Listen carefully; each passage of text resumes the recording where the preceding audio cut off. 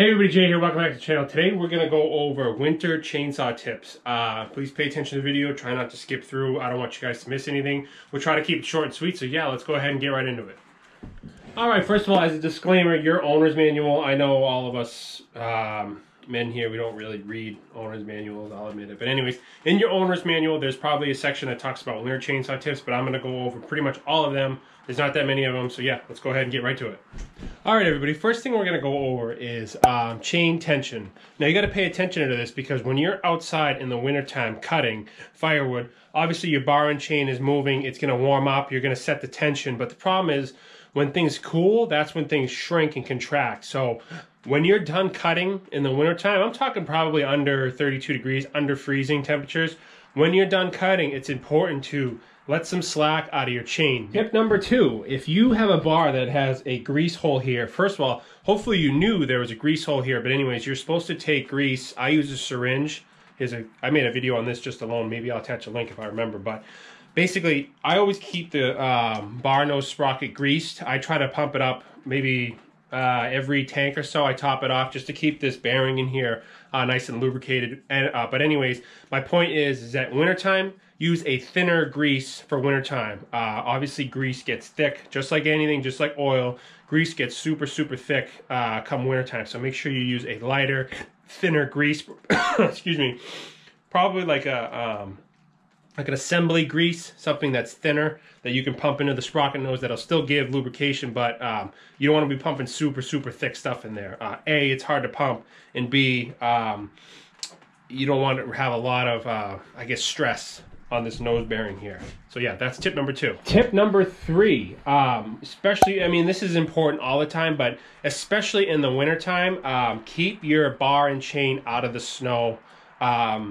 You don't want to add that added moisture in the bar. Just keep the tip out of the snow. Sometimes snow can actually pack in back here, and you don't want to obstruct anything. You want to keep this clean. So try to keep, just like the summertime, you try to keep your bar and chain out of the dirt. You want to keep your bar and chain out of the snow as well, because you don't want to pack snow in any of these bearings here, the sprocket nose, or you don't want to build up snow in under the sprocket cover. So I guess that's tip number 3. We'll jump right into it. Tip number 4, keep your chain sharp. Sharpen it more often. In the wintertime, the wood is harder, the moisture in the logs, everything's frozen. And if you have, sharp chain should be a question no matter what, but pay attention, especially in the wintertime where the trees are more dense. I noticed sharpening is more important come wintertime felling than summertime felling. Obviously, I keep a sharp chain no matter what, but you realize more of a difference in the wintertime with a dull chain trying to cut a super cold, pretty much frozen tree. So that's tip number 3 and 4. So let's move on to the power unit of the saw. All right, tip number 5 is under your intakes, and I got both this is my Echo CS 590 Timberwolf, and this is my CS 490. I'm doing maintenance on these, so that's why I figured I would do this video, but let me show you something that you need to pay attention to come wintertime. So let me pop you off the tripod real quick. This is probably the most important tip out of this whole video, so I hope you're paying attention. I hope these tips and tricks are helping you so far. But anyways, most new saws, they have what's called, I hope you can see that, a summertime mode and a wintertime mode. Here you have a sun, and over here you have a snowflake. So on my CS 590 here, if you look, each saw is different. You can obviously check your owner's manual, but it's tough to do with one hand. But we have a little black piece here that, let me see if I can do this with, see if I can push it back in. Can't really do it. There we go. So there's this little black piece in there that you push in for summertime mode, and then come wintertime, you pull it out. So what you can do is, obviously you can use your scrunch. Let me grab my scrunch. Okay, so it's in summertime mode now. So come wintertime, we slide out this black piece here. Hopefully you could see that here, but this is snowflake, summertime. So we just move this to winter mode. On the 490 here, here's also a trick. Anytime you're working here, open your choke. It's going to close that valve there so nothing gets in your chainsaw.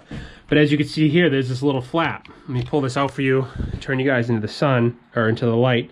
See how there's this sun for summer? If I flip this around, there's a snowman for winter. So obviously it's wintertime now, December. We're gonna slide this back in here. So as you can see, this is on winter mode, and this is on winter mode as well. Now the reason why this is so important, winter and summertime mode, like I showed you here, the fins of your engine are right here. So what that's gonna do is flipping this around, having this open, come wintertime when it's cold out, this saw is gonna suck in air. Obviously every saw needs air to run. It's gonna suck in the warm air from the cylinder head, versus trying to suck in the ambient, let's say you're cutting in 5-degree heat. So when this saw is running, it's going to pull in quote-unquote pre-warmed air for it to burn in the engine. So that's why you want to make sure that your saw is on the appropriate mode. You got to be careful though, remember to set it back, because come summertime mode, this cylinder's hot, you don't want to be sucking in even hotter air outside because you could overheat your saw. So pay close attention. That's why I hope nobody skips through this video. That wintertime mode, I generally, if it's under freezing, I leave them in wintertime mode. If it's above freezing, they run fine regularly. So just make sure you pay attention and do not forget to switch it back, because your saw will run even warmer come summertime if you don't flip it back. So hopefully that makes sense. Wintertime, you're sucking in warm air off the cylinder head. Summertime, you're keeping that warm air, that cylinder out, and hopefully you're sucking in ambient, cooler air. So that's tip number, I think we're on 6 maybe. So yeah.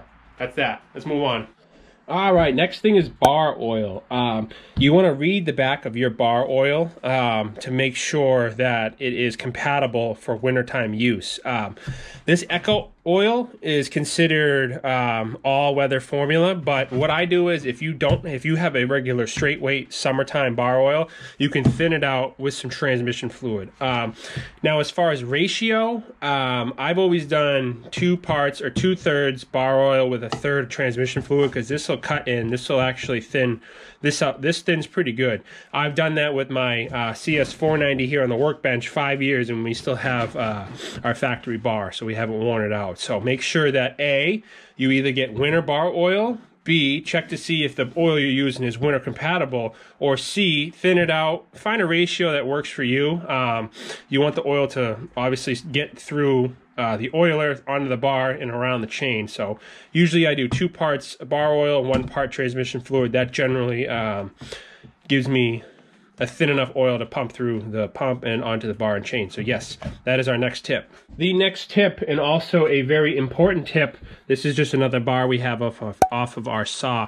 Make sure that your oiling hole, let me show you here, is clean and not obstructed.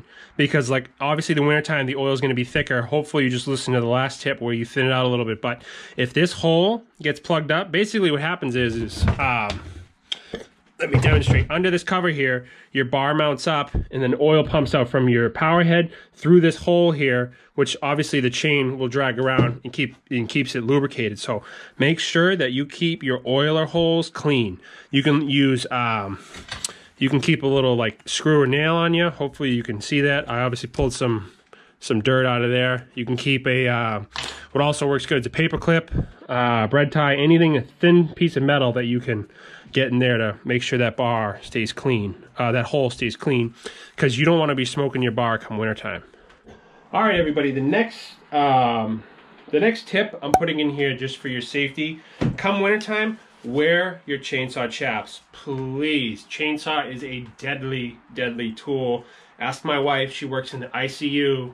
She saw a chainsaw injury last year, and she came home white as a ghost. So needless to say, make sure you wear your chainsaw chaps. These are actually my old ones. I got a new pair for Christmas, because even if you, let me show you, here we have a nick. I cut myself with my chainsaw chaps. I don't know when, there was I cut a lot of firewood, but as soon as you cut your chainsaw chaps, they're no good, because you disperse the fibers there, and it weakens it. So these are no good. We're gonna scrap these, but that's my next tip. Come wintertime, make sure you wear your chainsaw safety chaps. Also very, very important, please, please, please. You watched this whole video so far, you paid attention to the saw, you need to make sure you keep yourself safe. Chainsaw chaps are warmer in the wintertime, it'll keep you warm. I wear them all the time. Second thing is, on my Faller's belt, I keep a medical kit. Now this isn't sponsored or anything, but this is the Skinny Medic Pocket Kit. I've had this for a while. It has a cat tourniquet, 4-inch flat trauma dressing, compression gauze, nitrile gloves, blah, blah, blah, blah. Wintertime, if you cut yourself in the wintertime, you are going to bleed out faster in the summertime. Usually in the wintertime, your blood's thinner, it's colder, your body reacts differently than come summertime. So please, please, please get yourself a medical kit, whatever works for you. I keep this on my belt. I keep this on my chaps all the time, just to stay safe out there. Come wintertime, just gotta be careful. You're out there in the woods, in the snow. First responders are going to take longer to get to you. God forbid you ever have an issue, but carry one of these and keep a clean pair of chainsaw chaps, not a pair that's got a million cuts in it. Those aren't safe. So that is my last tip, probably the most important tip, is to wear your safety gear come wintertime. But yes, let's recap real quick. Hopefully this video is not too long. First thing we talked about was bar tension. You want to pay attention to your chain. Wintertime, things are going to shrink. Tip number 2, I might go out of order, but tip number 2 was your grease and your sprocket nose. Make sure you keep that, use a thinner grease, keep it greased. Third was obviously a sharp chain. Wintertime is more hard on the saw, if you ask me, so make sure you keep a sharp chain.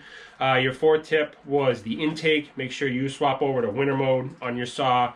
After that, what did we talk about? Try to think here. Oh, next tip was the bar oiling hole. Make sure that that's clear. There's no, you keep running your saw, things are thick in the wintertime. So you want to make sure it doesn't pack with snow. It doesn't want to get obstructed because you want to be able to oil your bar.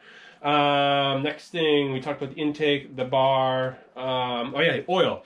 Check your oil, read the back of your bar oil, see if it's winter rated. And if it's not winter rated, you could thin it out with some transmission fluid. That's what I've done. It seems to work. Read your owner's manual. Read your owner's manual. Read your owner's manual. I don't want to be liable if you smoke your saw or smoke your pump.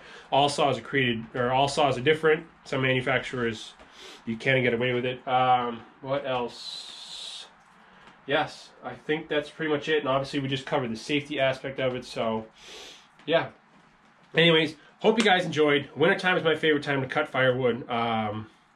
Because you're not sweating, you're out, it's quiet, you're out in the woods, it's great, ground's frozen, it's perfect time for me. So anyways, hope you enjoyed this hopefully quick video. I know I've been already talking for 4 minutes, but hopefully these winter chainsaw tips will keep your saw in running order and keep you safe. If you think I missed anything, leave it in the comments below and I'll pin it if it's definitely relevant, which I'm sure it is because I have a lot of smart subscribers. So anyways, appreciate you guys watching. Sorry to ramble. Stay safe out there, and as I always say, we'll see you out in the woods.